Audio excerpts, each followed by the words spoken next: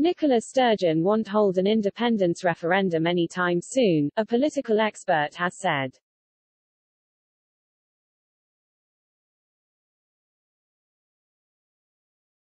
The SNP leader fell just one seat short of a majority during last week's Holyrood election, but despite the shortfall, the SNP together with the Greens still have a majority for pro-independence.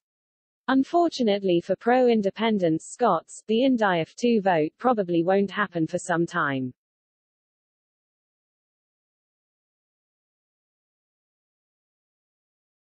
Writing for The Scotsman, Ian Swanson, political editor for Edinburgh Evening News, explained why a vote wouldn't be set in the near future.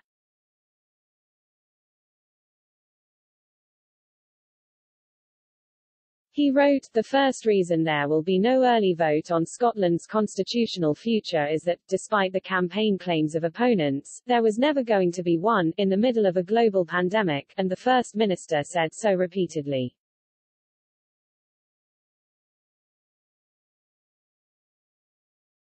But secondly, COVID aside, she is in no rush to hold IndyF 2 because the evidence of the polls suggests she might well lose."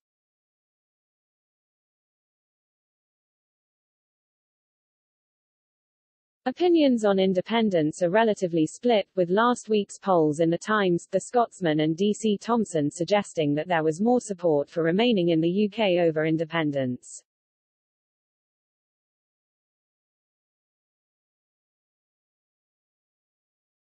The latest Holyrood election had a record-high voter turnout with 63.2%, with an improvement in every constituency across Scotland.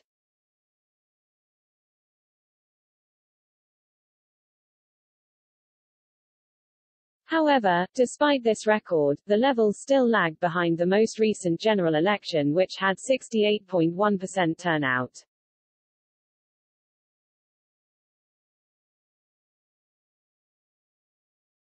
Mr. Swanson suggested that when comparing the vote share of pro- versus anti-independence parties, the election results confirm the nation is still split almost 50-50.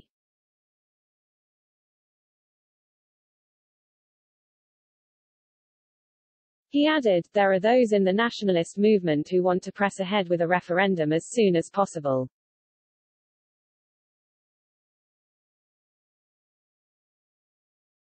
Ms. Sturgeon says she wants it in the first half of this parliamentary term, but it seems unlikely she would choose to hold it unless the polls are more encouraging.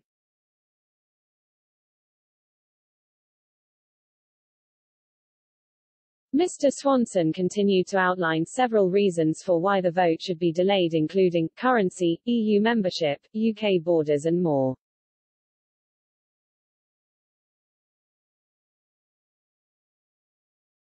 He said, the party also needs time to revise its case for an independent Scotland.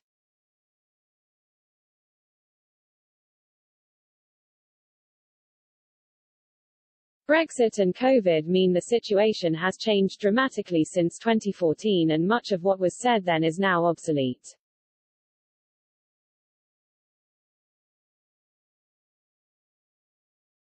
So there will be no referendum imminently, but the arguments will rage nevertheless.